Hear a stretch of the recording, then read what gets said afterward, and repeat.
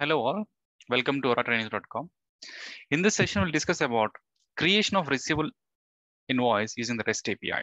Okay, so first what we do is we'll try to create the invoice from the front end, and then we'll discuss about the list of web services, nothing but the list of REST APIs and their functionalities available for this particular AR invoice. So let us go to the UI. To create AR invoice, we require a receivable set of privileges. So click on receivables, click on billing, and click on the task list and click on transaction.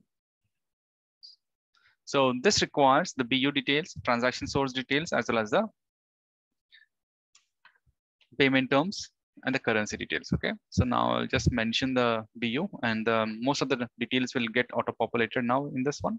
And next thing is enter the customer details. I'll just select business world as my customer and then tab out.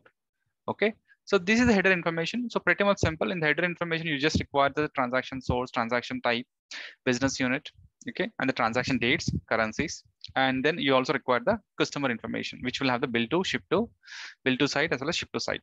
And then coming to the line information, you just require the line description, and you require a unit of measurement. I'll just say each, then the quantity, and the unit price. Okay, that's it. So if at all, if you want to enter any tax classification information, you can mention that, or you can simply ignore. That also will work. Okay, so this is a very simple way of creating the invoice. Of course, we require the payment terms. Yeah, 30 net. You can just mention any of the payment terms. Yeah. Okay, so once the invoice got created, it will automatically generate the invoice number. So now let us go back to the information of the REST services which are available. So I'll just go to the latest documentation of the web service, which is of 21B version. So here if you observe the 21B version in the receivable invoice, so we have the REST APIs available for all the operation. I mean to say, like available REST API, it is providing all the operation like a creation, fetching, updation, as well as delete, nothing but all CRUD operations, right? So the first thing what we try to understand is we'll try to always perform a fetch operation, nothing but getting a data from the database. So here, let me show you some information of the REST transaction types. So here, if you observe, whenever you use any of the REST API, okay, it will have the appropriate request types. Get is nothing but a selection in the DBMS, nothing but like if you're trying to correlate a REST request type with the database. So whenever you perform get operation, nothing but you're fetching the data, nothing but you're performing a selection operation on the table. And when you perform any post operation, it means that you're creating a new record. You're creating a new record, nothing but insert operation in the database. And the other operation called patch, it's nothing but you're simply updating the record. And the final one, delete, is nothing but delete. Okay. So now what we do is we'll start with the get operation. So let us see what it requires for get operation. So now if you observe, we can get all the invoices or you can get a specific invoice. So if you just see the get all invoices, what it requires is it doesn't need to pass any transaction ID. If at all, if you want to get a specific invoice, you just need to pass the transaction ID. That's the only difference. And here, if you observe, generally it just gives the URI. Okay, you always need to prefix the cloud, your SaaS URL with this particular REST API URI. Okay, now in our case, what I have done, this is SaaS URL, and here this is the information which you get from the Oracle documentation. You just need to prefix, right? So now here till this particular part, right? Till this part is my SaaS URL, and after that I just mentioned the information of the URI of the REST. Okay, so now if at all, if you want, how do you get the transaction ID, right? So obviously you require a table details. What you can do is you can just go back to the BIP, and we have a table called RA customer underscore transaction all. Let me show you that. So I'll just try to fetch all the data. RA underscore customer underscore transaction all, which will have the AR invoice details. I just mentioned created by is equal to FINA-MPL. So click on data. Okay.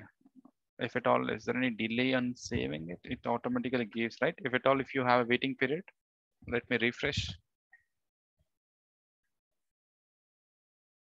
Let me re-enter the query. AR invoice application SCM. I just want to get the transaction ID. Okay. So using transaction ID, I mean, using the invoice number, we want to get the transaction ID, right? So what was our invoice number? It is 55. So nothing but our first record. So just pass the transaction ID. Okay. And now here what we do, So let me mention this here. Okay, this is the transaction ID, which is ending with 600. So I'll go to the postman, and here you just mention the URI. Okay, and we require a basic authentication, like in the authorization, mention the username, password.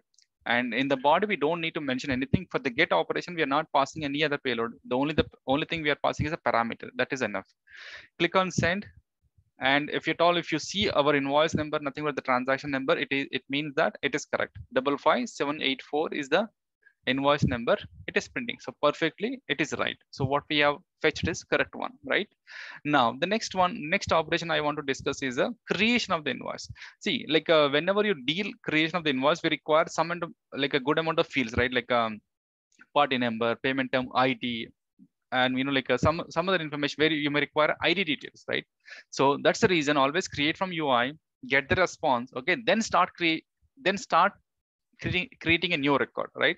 So now in our case, what I've done is, like in the request payload, you require all these particular mandatory parameters, right? So like a billing date, customer number, payment terms, ship to customer number, and one important thing is never pass ship to customer name. Okay, if your ship to customer name is a duplicate, it will give a different kind of error. It is very difficult to find out. So always pass the ID or number kind of details rather than the name details. Okay, not every time, but in this scenario I faced it. That's the reason. Don't pass ship to customer name. Better always pass the ship to customer number. That is enough. Ship to customer number is enough, and ship to site is enough. You doesn't need to pass the ship to customer name. Okay, now so this is a header information.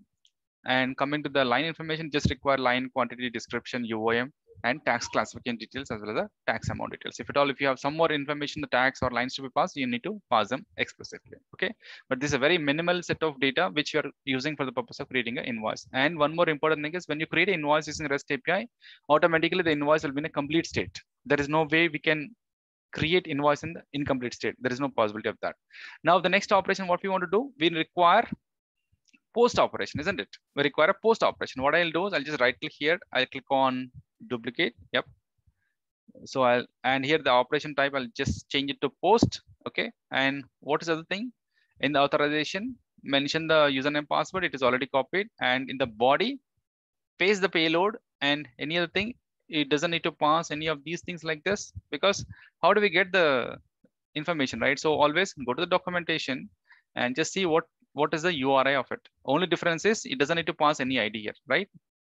Still receivable invoices, it is exactly same as your particular get request. Okay, now what is our type? What is the request type? Post followed by URI, and we have mentioned the authorization, and we have mentioned the body also. Then click on send. If you get a 200 response with the payload, it means 201 response, and with the response information, it means that this invoice got created successfully. And you can also observe the transaction number here somewhere. Okay, 55785 is a transaction number. Now what you can do, you can try to find out this information from the UI also. Okay, I'll just pass transaction number here. Okay, we're able to see the invoice and also see that status, right? So do we have status here? Yeah, complete is yes. Okay, by default, it creates the invoice with the complete status. Okay, now let us see the two other operations. So what we have is patch and delete. Okay, let me try with the delete and tell you what is the reason why delete doesn't work, and then we'll discuss a patch. Okay, so make a note of the transaction ID. Okay, now this is my transaction ID, and for the delete also, it is just simple. The same URI similar to get, only thing is the operation is different. So copy the request, copy the URI, and now you can open any tab, or you can try to use existing one. I'll just use existing one, replace here, mention the operation as delete, and also body, there is nothing. Body, you can pass customer transaction ID, and authorization, mention the username, password, and click send. And see what is the issue it tells you.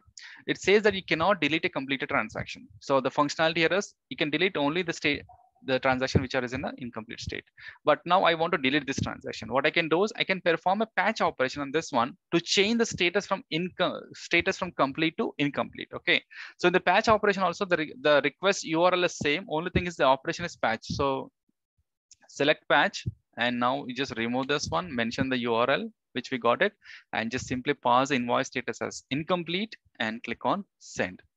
Okay, and authorization is also. Now the status should be incomplete. Okay, now we can try to refresh here, or let me reload if it works. 557858. Can you see? Now the status was, earlier it was yes, now it became no. Now it is incomplete. Okay, now it is incomplete, isn't it? Now the next operation which we want to discuss is the deletion, right? Now deletion will work automatically because now the status is from complete, it went to incomplete. Now what we do, we'll go to the delete operation. So click on delete operation, pass the URI, okay? And there is nothing to pass in the body, or you can pass the customer transaction ID. Okay, now let's see here. Click on send. And can you see? In the deletion, it does not give you response, but if the status is 204 no content, it means that it got deleted successfully. It means that it got deleted successfully. But how do I know whether it is got deleted successfully? Like, there are many ways you can validate. Either you can perform a get operation. Now let us say we try to perform the same get operation, right? So what was the transaction ID we passed? This one, right? So in the get operation, I'll try to this one, fetch the operation, and you should not get any data, right? Simple. It says 404 not found. It means that the invoice is no longer available. Other ways also you can do it. You can just click on this one. You'll not see that record, isn't it? That's it. Okay. What was the invoice number? This was the invoice number, right? 55785. It is not available.